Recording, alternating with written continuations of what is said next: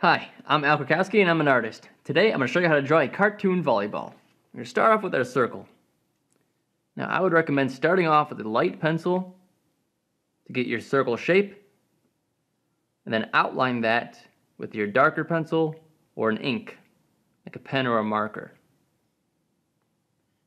Because it's difficult to get that perfect circle shape. Alright, so once you have your circle, we're going to start down here and draw a curved line up to about the middle area, curve across, and then curve back down. Then we're going to follow this curve up to the top, same thing on that side. And once you have that, we're going to split these up into threes. So curved line down, so two in each.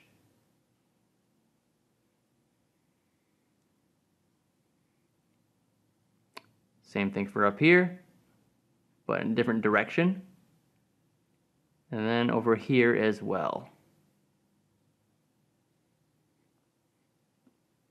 So there's your volleyball. And once you have that, if you want to make it very cartoony, you can give him a face. Draw large ovals for the eyes. This eye will be a little bit smaller. We can go on the inside and erase these lines that we no longer need. That's why it's always good to draw a light pencil first, until you get the entire drawing down, and then go back and outline the darker material, like a pen or darker pencil, a marker.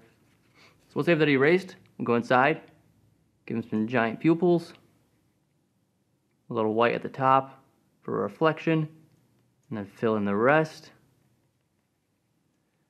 Some floating eyebrows up top here. And we'll give him a big smile.